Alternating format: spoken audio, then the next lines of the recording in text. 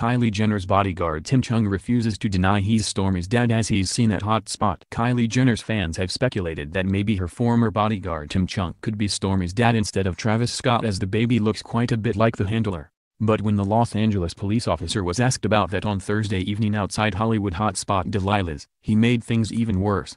Instead of flatly denying it, the cop smiled and shook his head and could be heard uttering, "Can't answer that," making suspicion grow. Chung is a police officer who works as a bodyguard only part-time, so he is likely completely unaware that acting coy only makes the rumor grow. The officer looked more like a celebrity as he wore a white denim jacket over a black shirt and slacks with white sneakers. He was out to celebrate his birthday. Chung also enjoyed a sushi lunch at Nobu in Malibu that same day, proving her knows all the top Hollywood hotspots. Chung, whose Instagram account has grown by 200,000 since Daily Mail.com's story that fans think he could be Stormi's father, also works part-time as a model. Tim also boasts a massive 629,000 followers on Instagram for his stunning good looks and toned torso, which he frequently shows off in shirtless shots. In addition to Kylie, Tim has been seen looking after her older sisters Kim and Kourtney as well as their kids. According to Instagram, Tim also has 5 sisters of his own. But while Tim has been on the radar of keeping up with the Kardashians fans for years, it's been the recent arrival of Stormi that has made him a viral sensation.